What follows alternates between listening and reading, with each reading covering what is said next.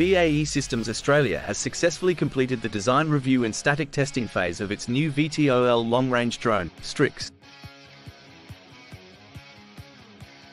The Strix drone represents a significant advancement in drone technology, offering vertical takeoff and landing (VTOL) capabilities. This drone is tailored for a variety of military applications, including surveillance, reconnaissance, and targeted strikes. Strix's long-range capability enhances its operational flexibility, enabling missions over extended distances without the need for traditional runways.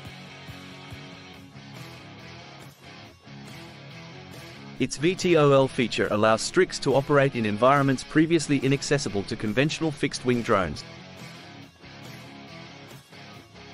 The drone's design integrates cutting-edge technology, making it a formidable asset in modern warfare scenarios. BAE Systems' commitment to innovation is evident in Strix's development, reflecting the growing importance of drone technology in military strategy.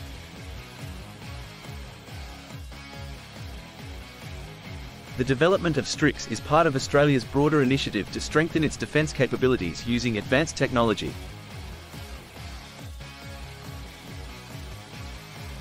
The drone's versatility makes it an attractive option for various defence scenarios, from coastal surveillance to deep inland reconnaissance.